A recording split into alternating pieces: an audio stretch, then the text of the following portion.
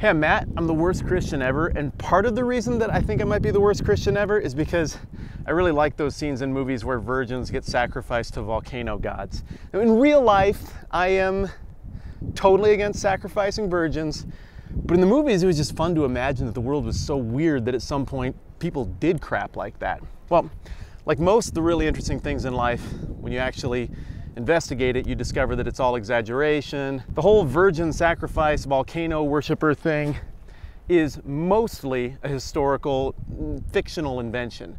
I say mostly because there is one place where we know that it definitely happened, and yep, I'm totally there right now. This is Masaya Volcano in Masaya, Nicaragua. And when the European Catholic settlers arrived, they figured out pretty quickly that people were throwing other people into lava to satisfy their gods.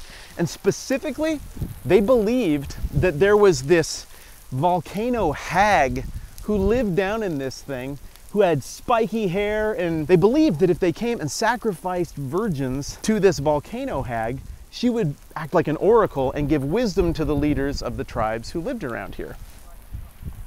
Well, obviously this horrified the Catholic priests.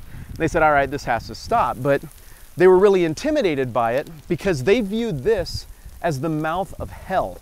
And they viewed that volcano hag as possibly being Satan himself.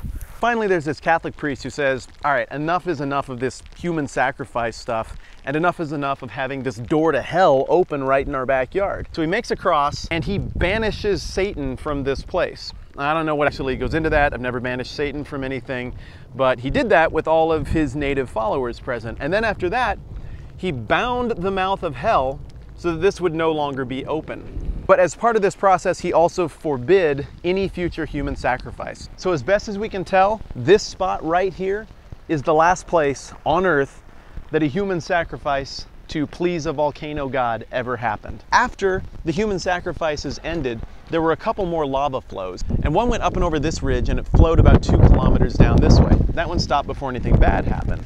But later there's another caldera up here, and there was a 7-kilometer long lava flow in 1722, and they couldn't figure out how to stop it. It was destroying everything in its path, and it was going to destroy the city of Masaya. So down the road there's a town called Granada, and the Bishop of Granada came out holding the image of Christ in front of him. And he stood in front of this lava and commanded it to stop in the name of Christ. And it did. Like the same day, like the same hour. Nobody knew what to make of that. I don't know what to make of that.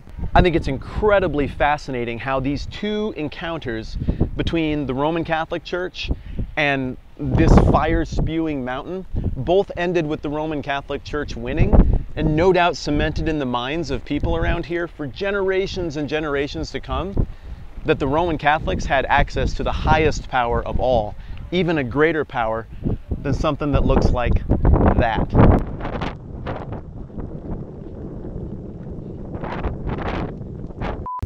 This guy over here is telling me that I have to leave like now. The wind changed and all of this volcanic smoke just started rolling in on us.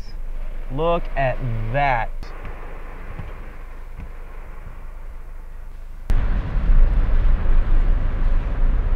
Some policemen just came to escort us down because you can't see anything. There's a tree there. It's a one-way. Huh? I'll go see if I can open it.